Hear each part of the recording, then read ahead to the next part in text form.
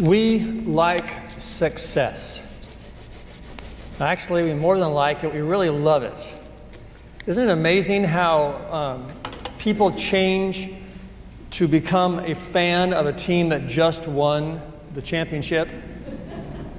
They're out buying t-shirts. They never liked that team before, but now they're a fan because the team is successful.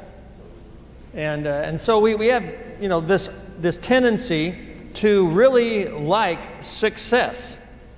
And we're going to talk today about that and how sometimes when we're successful, and you may not think you're successful at all, but everybody has something, some measure of goodness about them that they feel, hey, I'm pretty good at this. I've done this, I've done that. We've got our own opinions about things. But we like to put ourselves forward and feel some measure of what we would call success or just being good in somebody else's eyes. And one of the things that we have to talk about, because the Scripture talks about it, is that there is a danger that's attached to success. There's a danger of wanting others to speak well of you. And we see this in the story of Gideon. Now remember, Gideon, he was raised up as a judge, and he fought it tooth and nail. He said, I'm not the guy, I don't want to do this, I'm not qualified to do this. Very much like Moses in the Older Testament, right? And so here he is, he says, I can't do this. And so God uses him. And of course, he strips away thousands and thousands and thousands of warriors and says, you don't need all that. And so God is reinforcing the fact that he is going to be the one who is going to win the victory, win the battle. I don't need strong people. I just need someone who's willing. And so Gideon, he gets the message. Or does he? We're going to look at the passage right after the victory. So remember now, Gideon is the leader of 300 people that go into battle against thousands and thousands and thousands of Midianites and other troops. And God, remember, won the battle by causing them to be confused and fight each other. And then, of course, the rest of the troops are running for their lives, and these 300 people are chasing them, and they are asking other people now to get involved in the cleanup. So we look at chapter 8 of Judges. If you have your Bible or your Bible app, you want to open it right now. Judges chapter 8, verse 1. It says this, Then the people of Ephraim asked Gideon, Why have you treated us this way? Why didn't you send for us when you first went out to fight the Midianites? Here it is. Why didn't you? The first sign of true success is someone criticizes you. Why didn't you do it this way? Why didn't you include me? You see, other people like success too. And a lot of people love to be on the coattails of someone else's success, especially if you know the person. You say, well, you could have asked me. I could have been there. I could have helped with that. And so this community now that he is asking, these are the group of Israelites, he's saying, now, I want you to join me in the cleanup efforts so that we can clear these Midianites out once and for all. And they say, why didn't you ask before? Wow. Wow. It says they argued heatedly with Gideon. But Gideon, he was I guess a born politician. He says, well, what have I accomplished compared to you? Aren't even the leftover grapes of Ephraim's harvest better than the entire crop of my little clan? So he's kind of saying, no, you guys are cool, you guys are good, you guys got lots better things than I have and my family has. He says, God gave you victory over Oreb and Zeb, the commanders of the Midianite army. What have I accomplished compared to that? When the men of Ephraim heard Gideon's answer, their anger subsided. So he gets into this little political soiree, and he's talking and he's saying, well, okay, it's cool. You're good too. Don't worry about it. And so they kind of cool their jets a little bit. Well, people haven't changed in the history of the world. When you do something right, when you do something that's worthy of anyone's accolade at all, someone is going to criticize you. No matter how good it is, no matter how wonderful you are, someone will think of some way to take what you did well and turn it into something bad. They will. Well, it happens, right? People haven't changed, and they say, why didn't you ask me? Why didn't you do it the way I think you should have done it?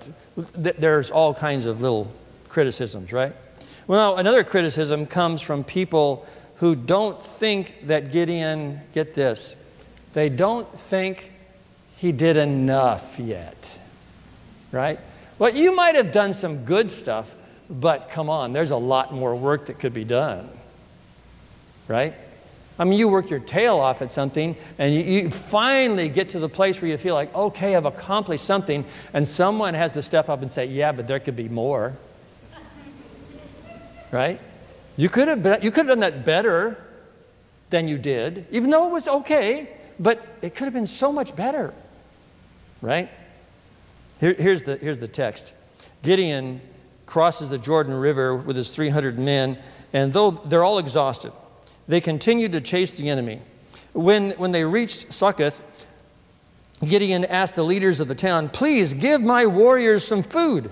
They're very tired. I'm chasing these people, the kings of Midian. But the officials of the town replied, catch Zebah and Zalmunna first, and then we'll feed your army. Really? Really? You haven't done enough yet. You go out and finish the job, and then we'll talk. Right? Then we'll talk. In other words, you haven't done enough yet to deserve my recognition. You could do more, you could do better, fill in the blank, right?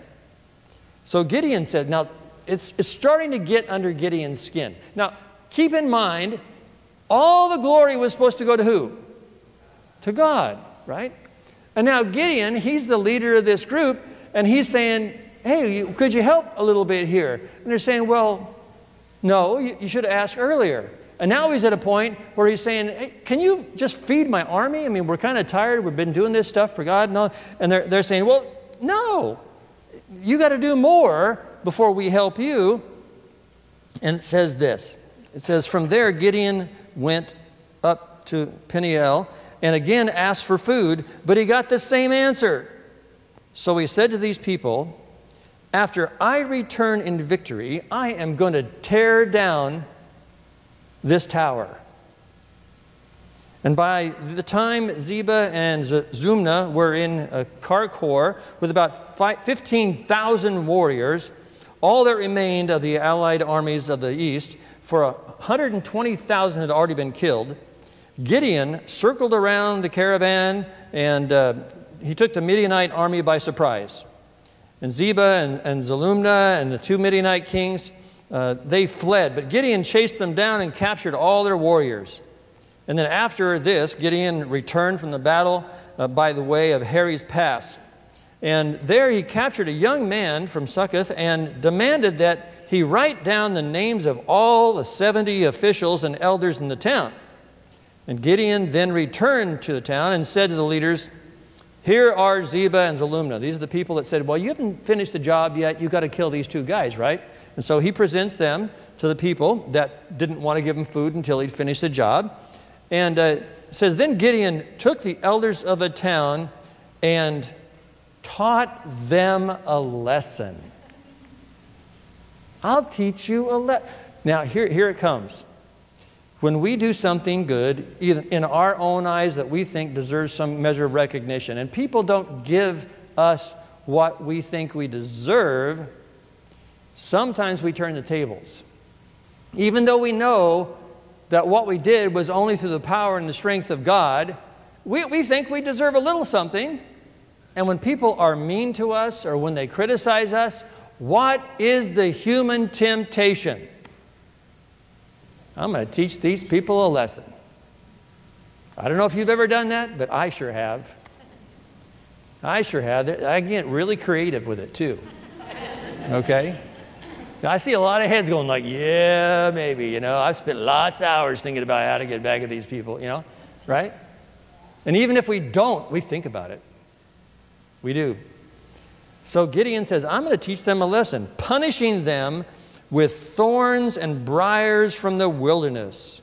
And he also tore down that tower, and he killed all of the men of the town. Now, this is serious. What Gideon does is he kills the very people that he was trying to set free. God said, I want you to kill the Midianites. They're the oppressors. And here, these are the Israelites that are just treating Gideon badly. And he turns on his own family. Have you ever turned on a friend or a family member because they were critical? They were mean to you? Yeah, it happens.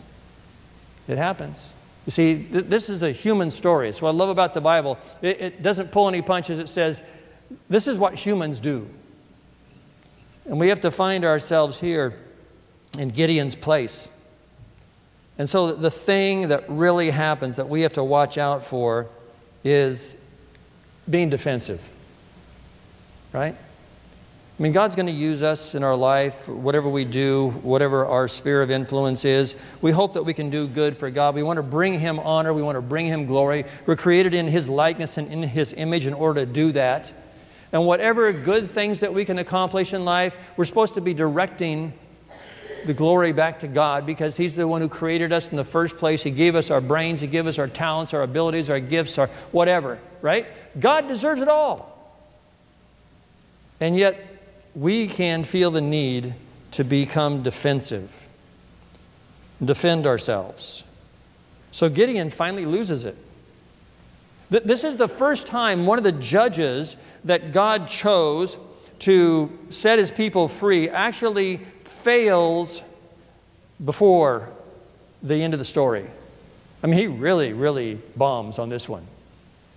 This is the leader that God chooses to set an example. Remember last week we talked about the fact Gideon said, hey, when we go into battle, keep your eyes on me and just do what I do. Now, what's he doing? Just want everybody to follow his lead now? You see, it's very interesting. It says that in verse 18, Gideon asked Zebah and Zalmunna, the men you killed at Tabor, what were they like? Now, these are the enemy kings, right, that he captured. He says, what were these people like that you killed at Tabor? And they said, like you. Like you. They all had the look of a king's son. In other words, they looked like you. They were my brothers, the sons of my own mother, Gideon says. Okay. Let's talk about not somebody picking on you, not somebody criticizing you, but somebody criticizing somebody you love. You know what? You can say all kinds of nasty things about me. I've heard so many things, okay? Whatever gets said, it eventually gets back. It does. I loved one of them. I was at one church one time, and some guy, he just didn't like me. And it was about the time that the movie Bruce Almighty came out.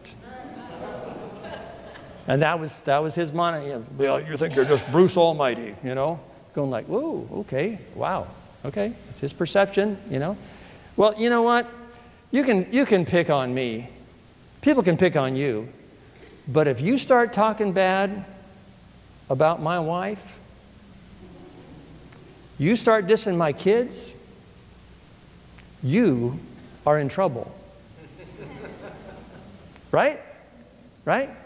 I mean, we can take the hits. I mean, yeah, buck up, you know, be a man, be a woman, all that stuff, you know. But you start picking on somebody that I love, someone who I want to protect, who I'm called to stand in the gap for, you better watch out. Now I'm saying this in a very human way. I shouldn't be saying that at all. But that's our tendency. And Gideon all of a sudden says, you picked on my family. You killed my family. And now you're going to pay. You are going to pay. And so Gideon says this. He says, as surely as the Lord lives, I wouldn't kill you if you hadn't killed them. But he turns to Jether, his oldest son, and he said, kill him. But Jether did not draw his sword, for he was only a boy, and he was afraid. Can you imagine that?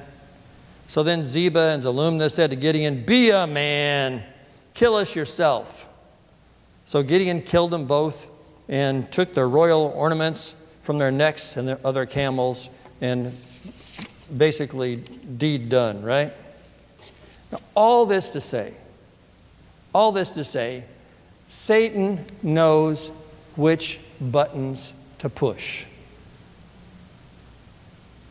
Okay? I mean, keep in mind, you and I are human. And Satan can take a good person who's doing good things, and someone comes along and becomes critical, picks on you or picks on someone that you love, and all of a sudden, that button is pushed, and you're off chain. Suddenly, you're doing stuff that you shouldn't be doing. You're angry. You want revenge. You start thinking of ways to get back at people.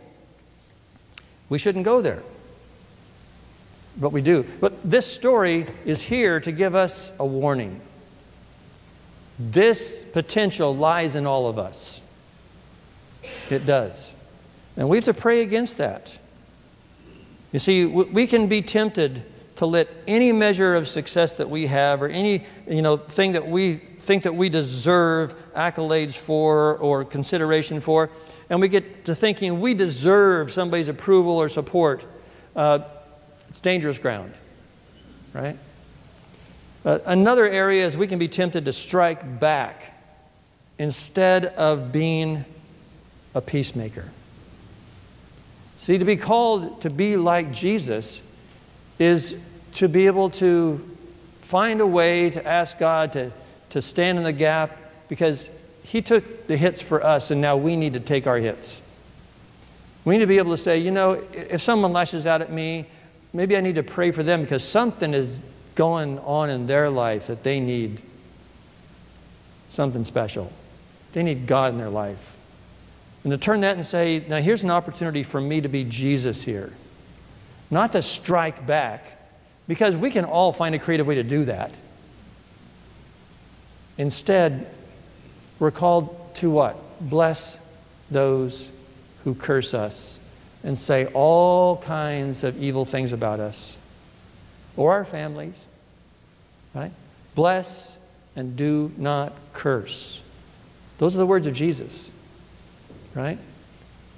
To be like Jesus is not to seek revenge, not to seek self-glory. It's to be the peacemaker in the situation. Now, there's another level, whole nother level that goes on beyond this now. And this is very sad and very scary at the same time. The people now are afraid of Gideon. What has happened is Gideon has taken his position and the power that God gave him, and he's used it in a negative way to establish himself as the leader. I am in charge now, and I will use force if necessary to make sure that you recognize what I've done. Of course for God, but I've done it. All right? Now, here is the next section. Then the Israelites said to Gideon, "Be our ruler. Be our ruler. You and your son and your grandson will be our rulers, for you have rescued us from Midian." Now Gideon, he tries to make a slight recovery here from the situation. And he says this, he says, "I will not rule over you, nor will my son. The Lord will rule over you." Now that's the right thing to say, right? I mean, no other God but God. I'm not here to rule over you. God is your ruler. But look at the next word. However, you see, he saw a human opportunity here. here's what follows the however. I do have one request. Here it is. That each of you give me an earring from the plunder you collected from your fallen enemies. Now you're thinking, that can't be much. Well, you remember there were like 20,000 or 120,000 people? I mean, 120,000 earrings made of gold? That's a fair amount of cash, all right? And so he says, you give me this plunder that you collected from your fallen enemies. And they said, gladly, gladly, they replied. So they spread out a cloak, and each one threw in a gold earring he had gathered from the plunder. And the weight of the gold earrings was 43 pounds. 43 pounds. I'd like to know what that's worth in today's economy. Someone, is looking that up on the internet right now. I know they are. Okay?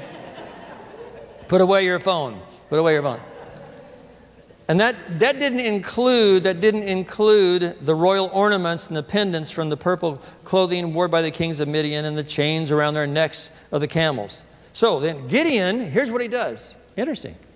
Gideon makes a sacred ephod from the gold and put it in Ophrah, his hometown. But soon all the Israelites prostituted themselves by worshiping it, and it became a trap for Gideon and his family. Does this sound a little like the golden calf? You see, the ephod was to be worn by the high priest. He was the mediator between the people and God. And on this ephod that he wore, there was a place where they carried the Urim and the Thummim, okay? I think I said that right? I'm close. I don't know. I'm not Hebrew, so I don't know. Anyway, what they were dice, okay? They were basically, like a pair of dice. And when they would ask God, when the priest would ask God a question, should we do this? Should we not do this? All these things. There were always yes and no questions of God.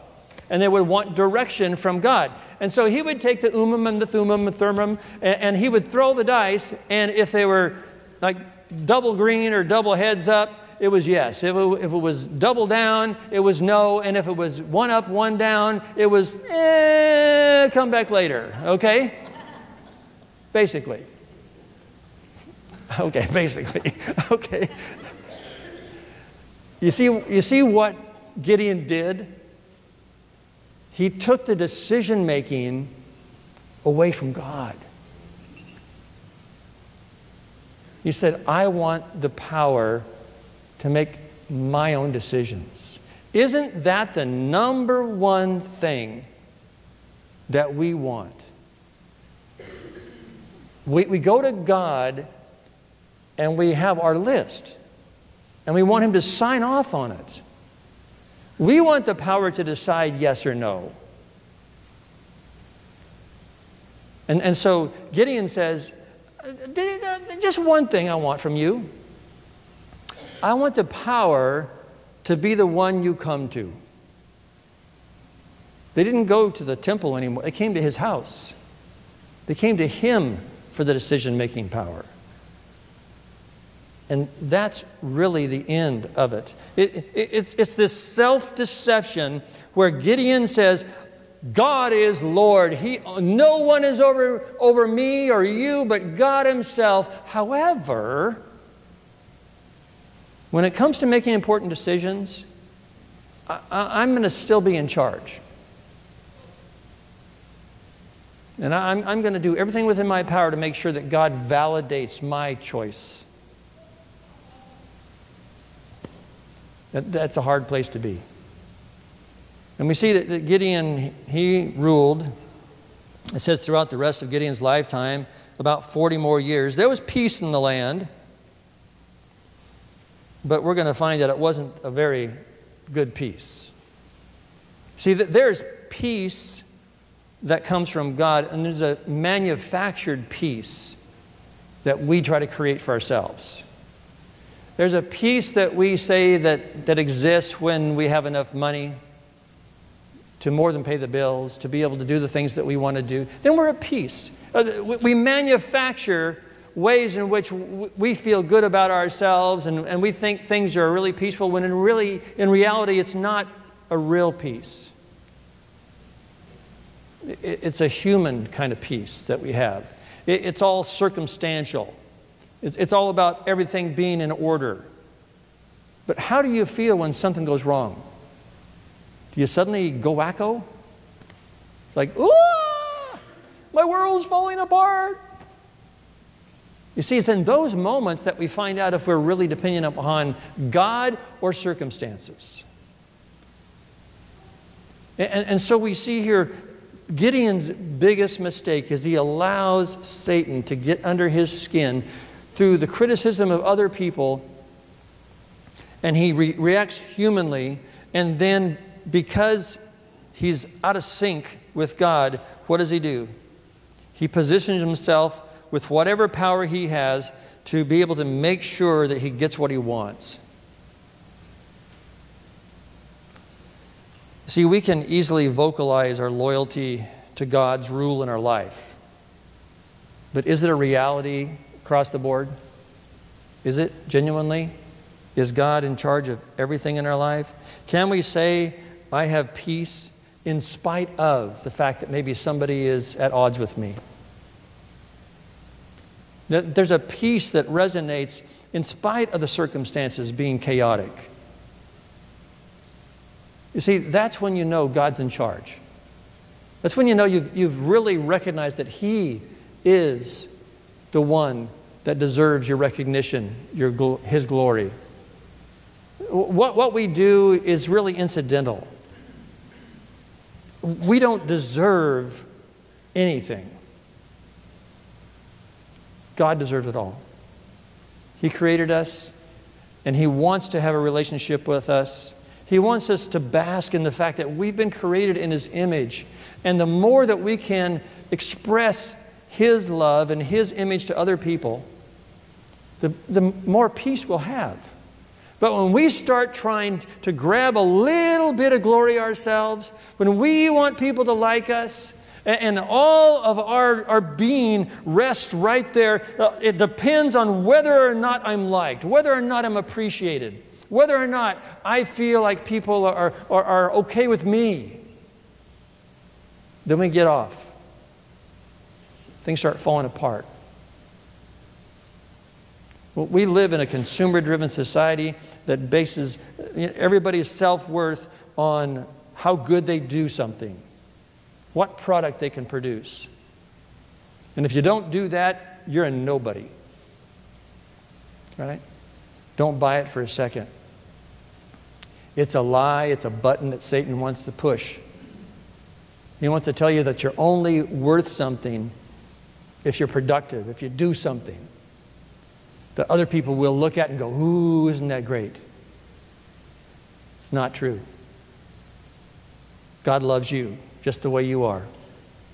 He died to prove it. He set you free from that kind of thinking. And He wants you to be secure in your relationship with Him. And our job is to keep reminding one another that we're loved. We're loved. And it's not conditional on whether or not you produce. God will continue to love you.